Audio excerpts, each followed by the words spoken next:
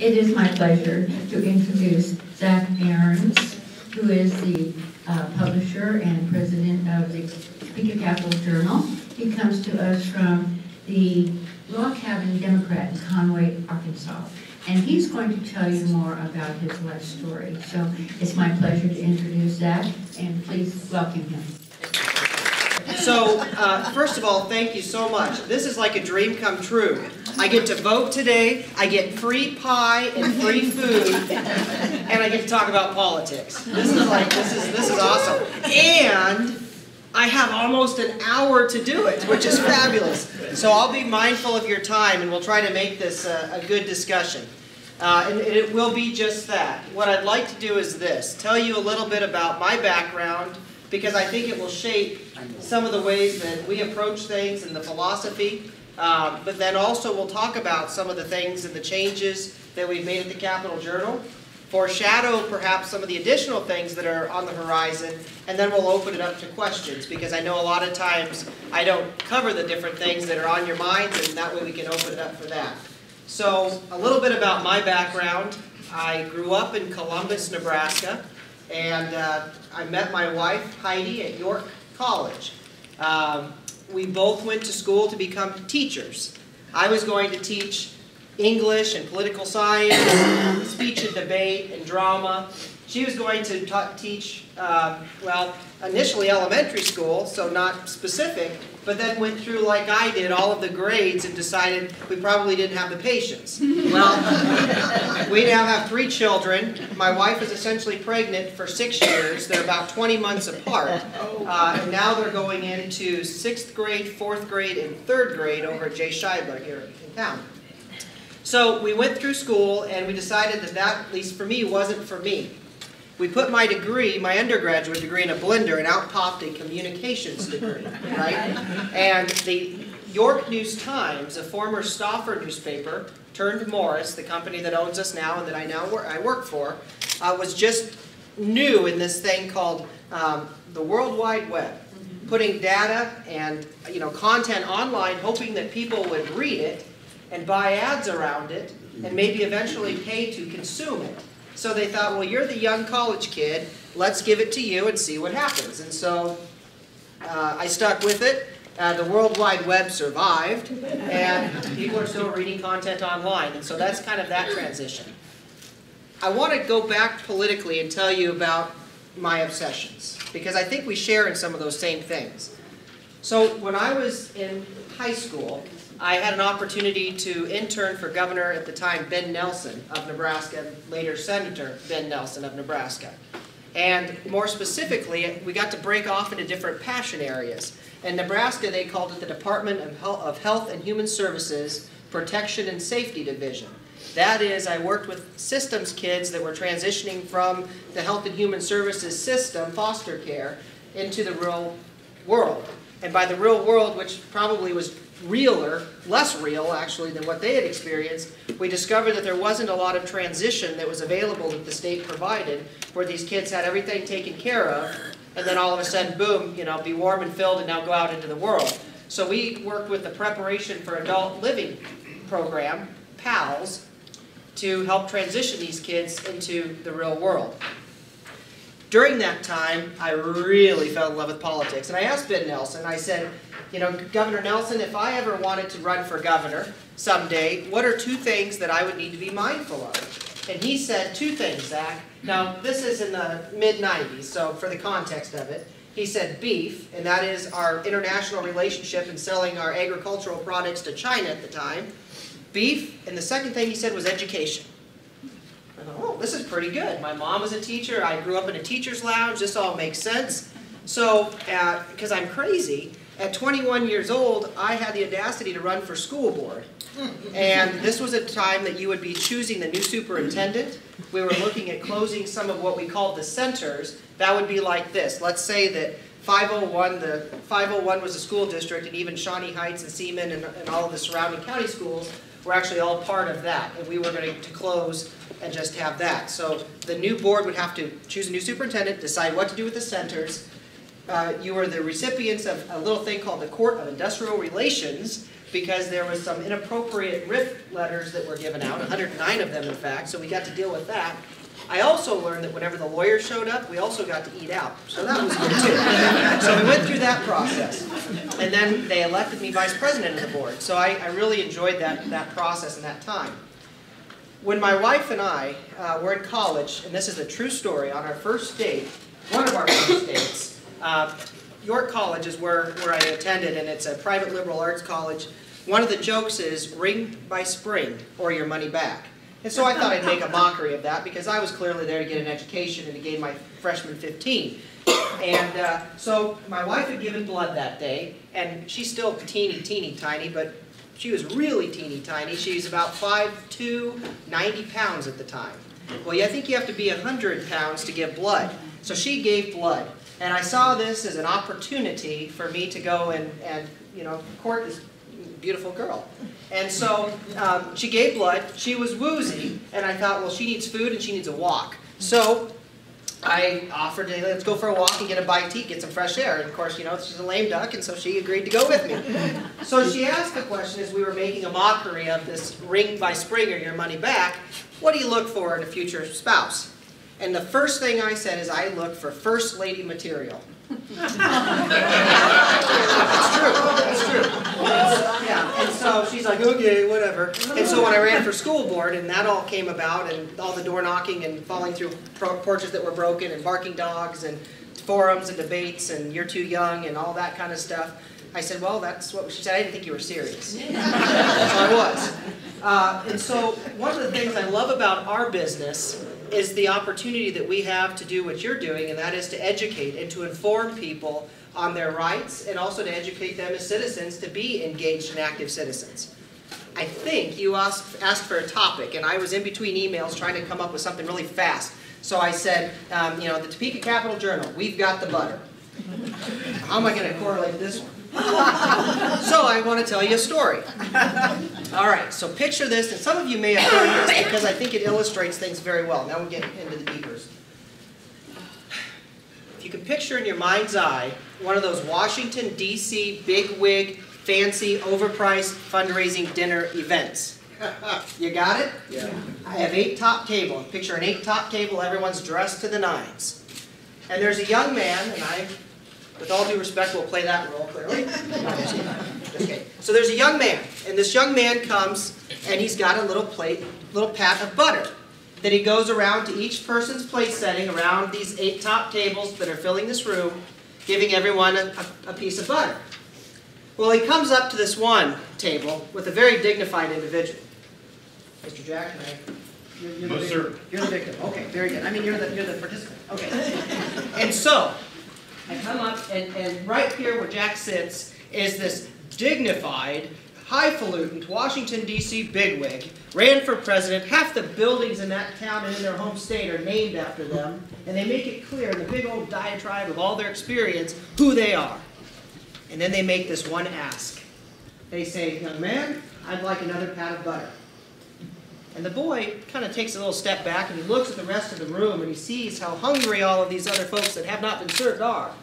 He says, sir, if you give me just a moment, I'm going to serve everyone else in the ballroom. And once everyone's been served, if I still have butter, I'll come back and give you a second helping.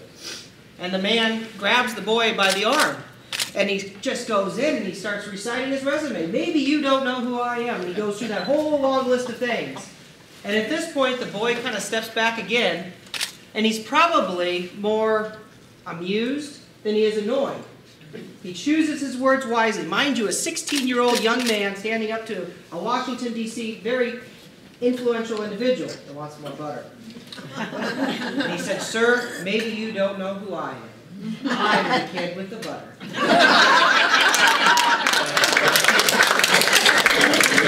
And he realized for that one brief moment, he had that one thing that even a Washington, D.C. bigwig did not have. That solution to his problem for that extra craving of calories in the form of butter. That young man held the position of power. And the question is, what does he do with that power, right? So the question would be, and I think of ourselves as the same. Ink by the barrel, paper by the ton, right? We are in a position of power. what would you do if you had that power? To me, we would do what we've tried to do and to do it even better. We investigate, we inform, and we entertain so that you consume that content that you may not know that you need to consume. You all know it, but some folks don't know. They don't crave that content, that information. We hold people accountable, right? We're there as an advocate when we need to advocate and as one to nudge when we need to nudge. And that's what we do with our power, as I see it. The other thing people have asked is, what would you do? We talk about Topeka. Topeka is in a lot of transition. There's a lot of new leadership. I'm not talking elected leadership. I'm talking leadership of organizations, leadership of companies. You're seeing a lot of these changes. This class of people that kind of came in when I did about a year ago, I'm seeing the same thing, right?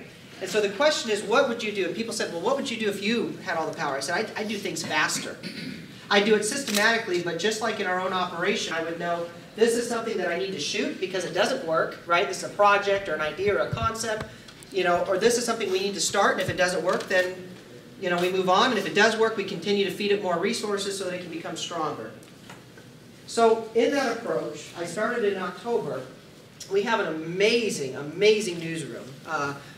You hear probably, or in the midst of hearing, some of the changes that are happening locally, right? The family in Lawrence sold the Journal World to Ogden newspapers. One of the first things they did was hired 61 people. In other words, there were about 30 that no longer will have jobs. One of the changes that happened was in the newsroom, among many places.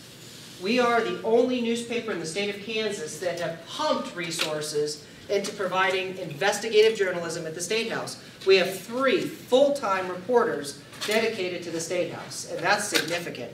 When you see some of the changes that are happening in our industry, they're robbing from those, and they're having more feature writers, which is good. That's good to have feature writers.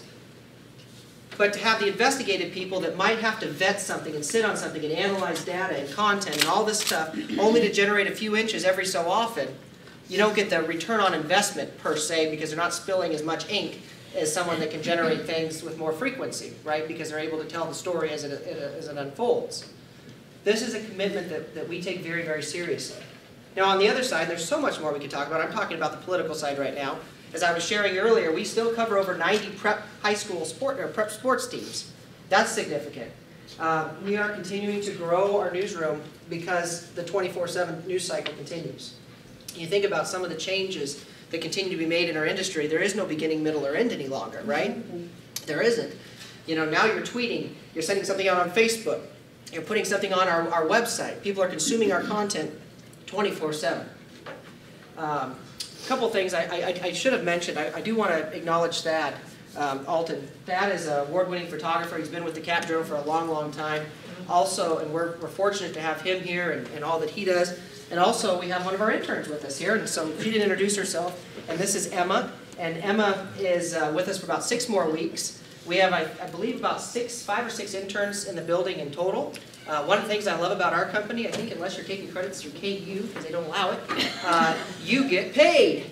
I wish paid internships existed when I was an intern, but wah, wah, wah. I do have a great retirement plan through Nebraska. No, I'm just kidding. I don't. So, speaking of that, isn't this fascinating, right, what our political world is doing? So this is keeping us excited. Kind of like being able to appoint a Supreme Court justice. You don't get this opportunity very often. And that was our opinion page editor. Fred retired, and so that left an opening, and I got to choose the process of who our next opinion page editor is. And there was different criteria that I looked for. Number 1, do they know how to write? Well, that's important, right? Do they know how to put the vowels and the consonants in the right order to make it meaningful? Yeah, that's important too. Can they present things balanced? Where you might read it and you'll say, okay, well, I completely disagree. That was stupid. But it was stupidly intelligent. But I disagree with it. Could they bring in diversity of voice? Do they understand Kansas? Are they from Kansas? I thought that was important, although I can't from an HR standpoint say I discriminate against people that aren't from Kansas. I didn't. I'm just making a statement. And so we found Matt Johnson. Matt received an undergraduate degree from KU in political science, a master from KU in journalism. He's from Salina originally. Some of you perhaps have had a chance to hear him speak. Pretty interestingly balanced, his family. Governor Graves held a fundraiser on one side in his living room, and a Democratic candidate had a fundraiser on the other side. So I don't know if they just had really good snacks, a really good living room, or what, but anyway, so there's some interesting connections there, but very much a passion and interest. One of the other things that I discovered is that there wasn't a lot of diversity on our editorial advisory board when I came. I lowered the median age by about 35 years. And really, they were great guys, but it was all the same, and there wasn't a lot of diversity of thought. There wasn't a lot of debate around the conversation table.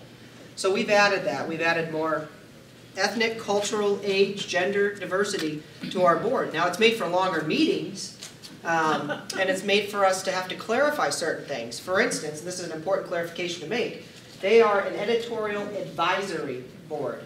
What does that mean? We don't take a vote. I choose it.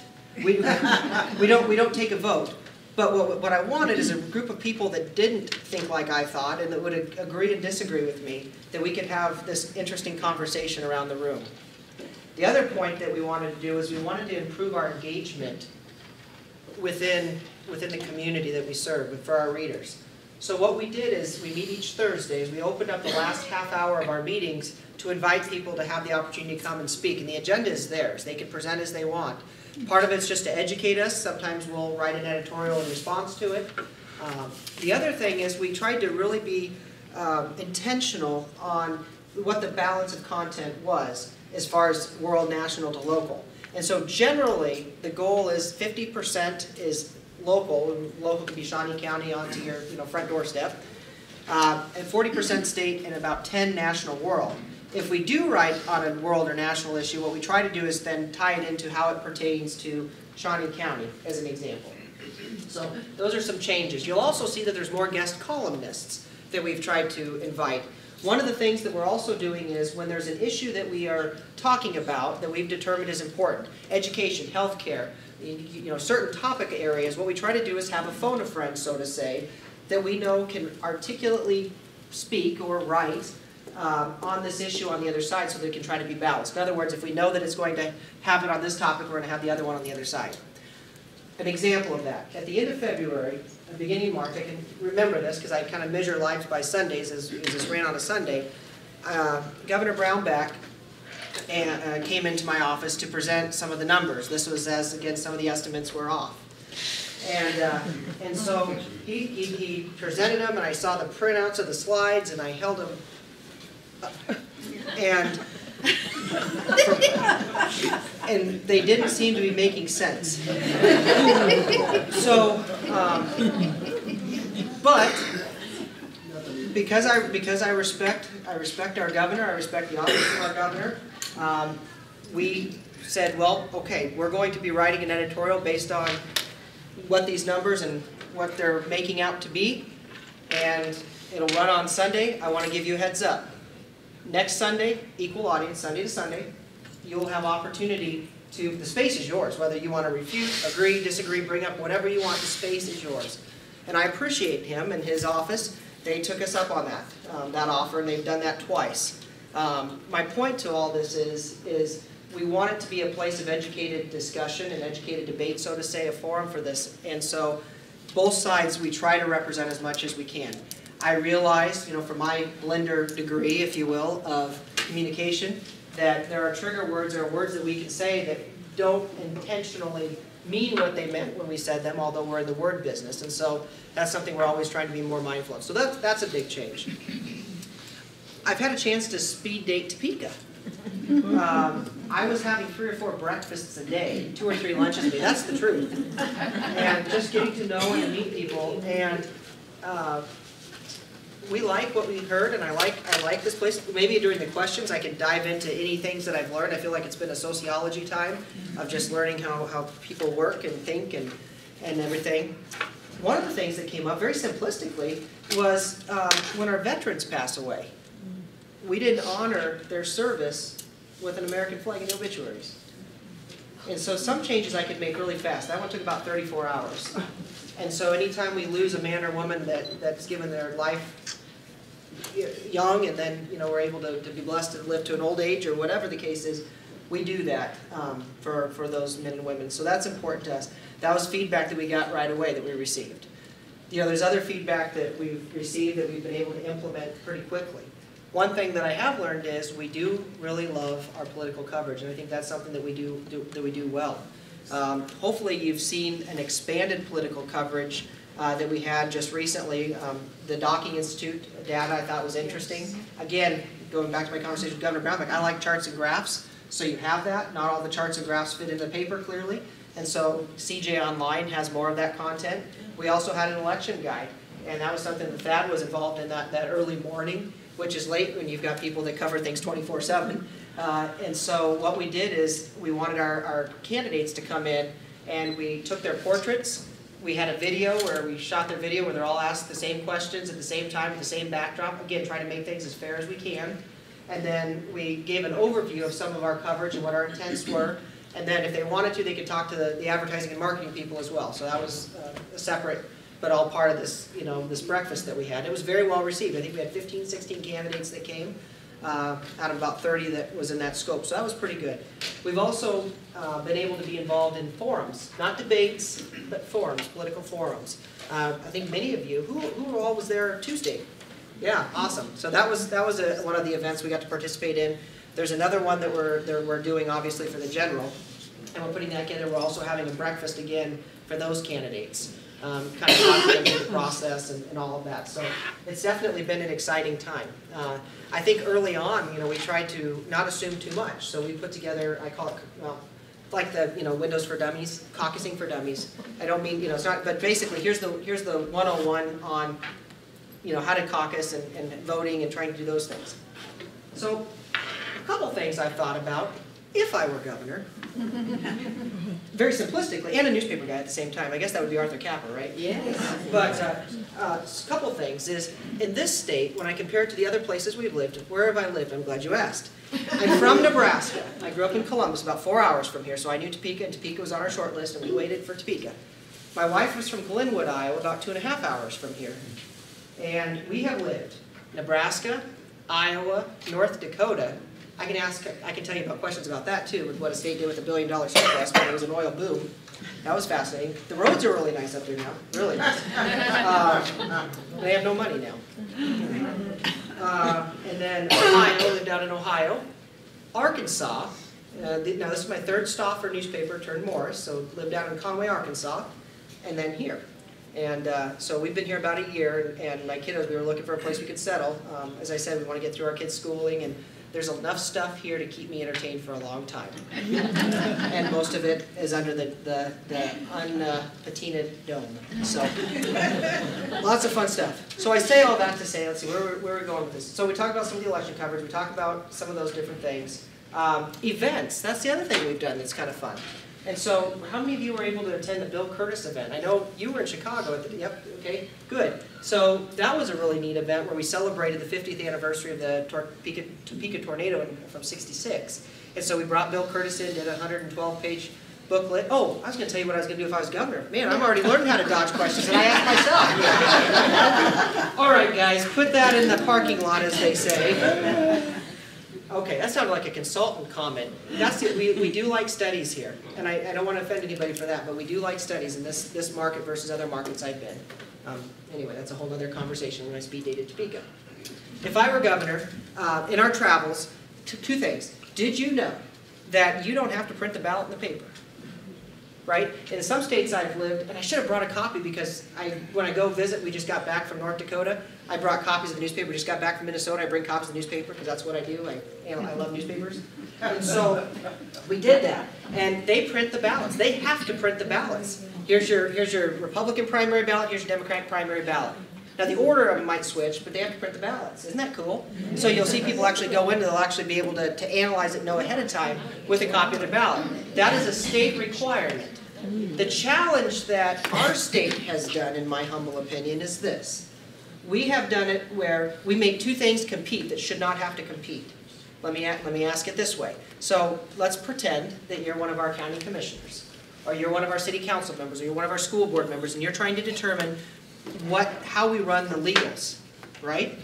So in the state of Kansas, it essentially boils down to this. Mr. or Miss elected official, do you believe in transparency, or do you believe in fiscal responsibility? Well, what am I going to say? What am I going to do? Right? So in other states, the state sets the legal rate.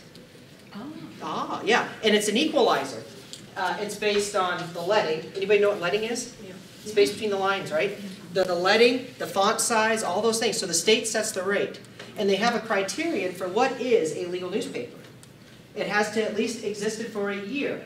It has to be of general broad public information. I think some of them actually use that it has to, they use the postal requirements as if you were to mail it, that it has to have at least a paid circulation of 300, which is teeny tiny, but that's the standard.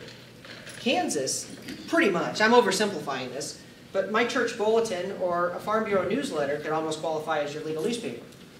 So if I'm going for the cheapest, I can bury something and not worry about it, right? So we are trying to encourage to get the legals back, which would pay for our printing and be able to include those, which I think would be very, very, very, very valuable, as well as us putting on our website, which is outside of our paywall so that the world can see it, and I like it because it's archivable so you can type stuff in. Right now, the way it's set up in Kansas, in my humble opinion, you're rewarded for being cheap and keeping it a secret.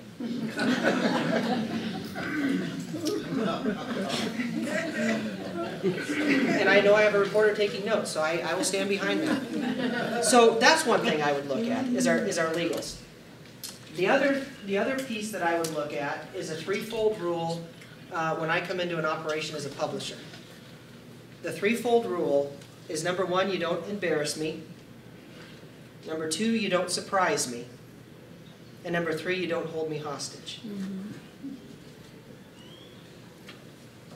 I'm not making a political statement. I'm just saying, no matter what party, can you imagine a system that operated under that? As Kansans, you won't be embarrassed, you won't be surprised, and you won't feel as if you're held hostage. Interesting, right? So those are the two things I would do, but I can't run because of my job, so I'd have to recuse myself from every vote, which I cannot do, and so I can have a lot of philosophy in that. So those are some changes that we've made. So I talked a little bit about the events, right?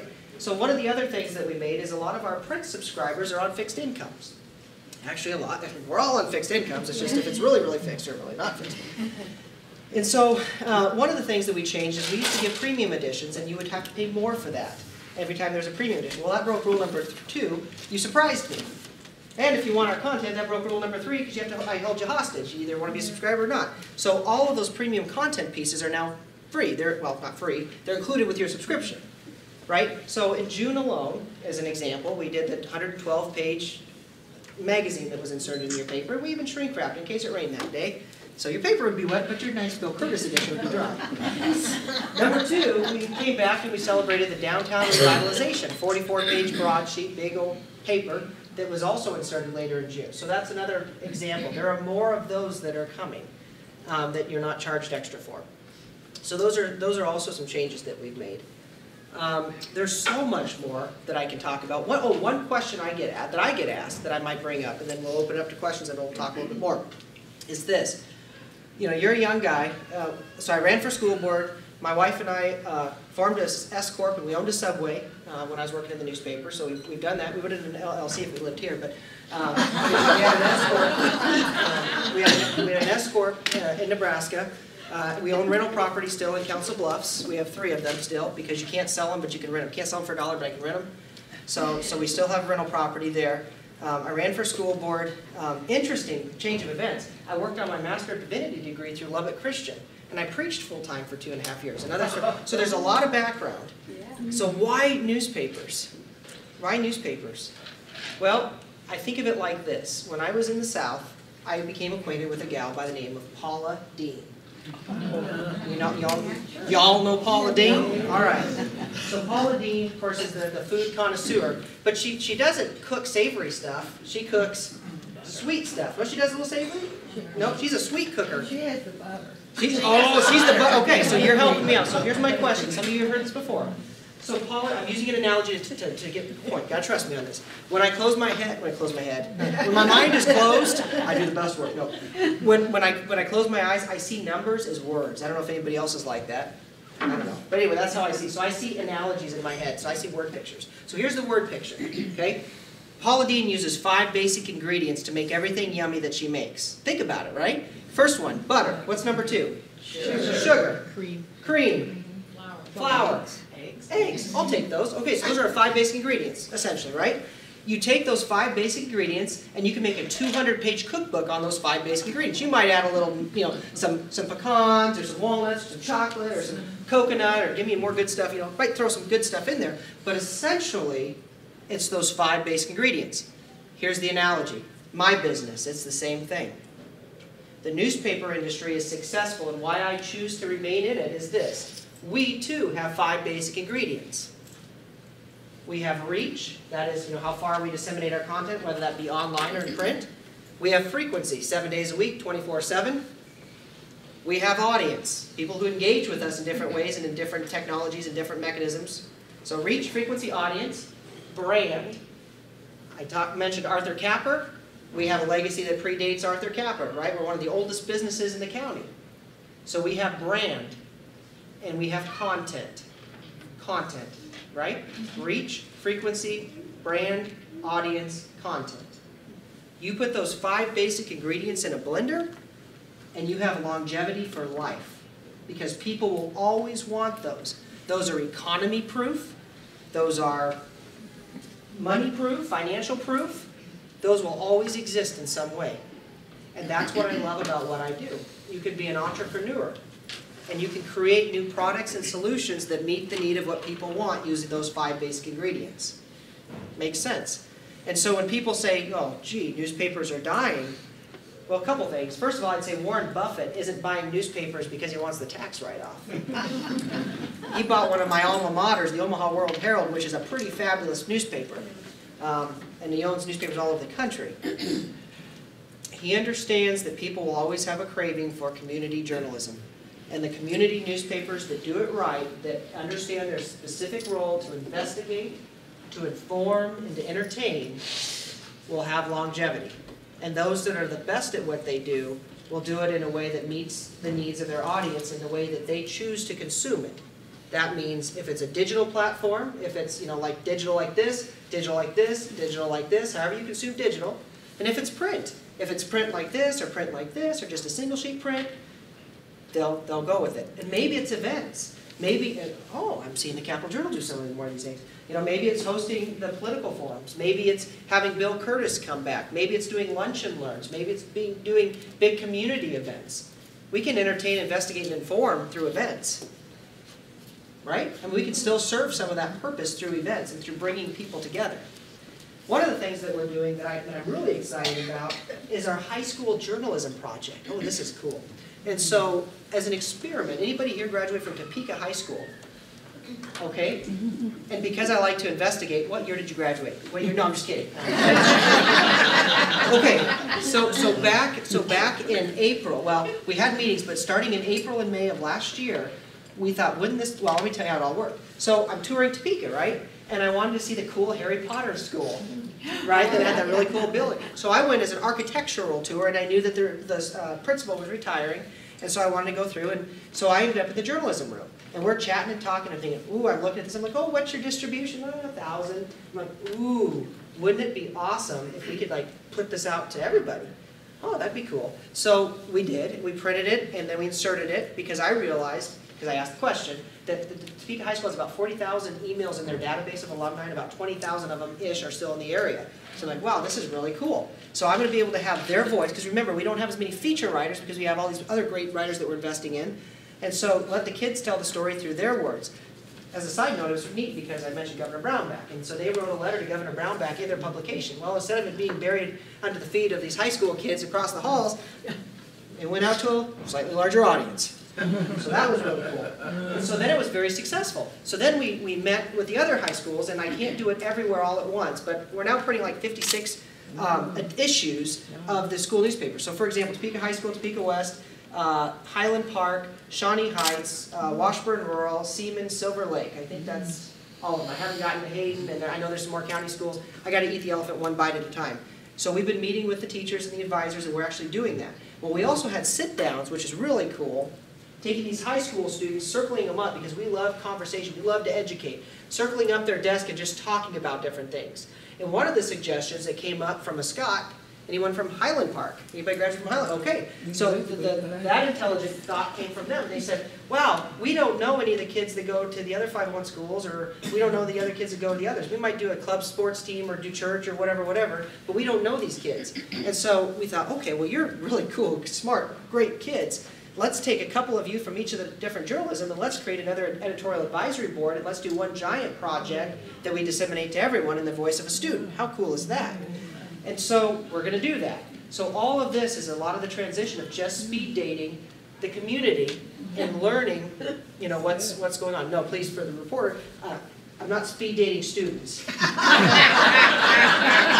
I'm engaging with students and speed dating adults. All right, anyway. Consenting adults. Now it's getting dangerous. That sounds bad. That sounds like legalese. Okay, so those are some of the changes that we're also making that I'm pretty excited about. Just more engagement.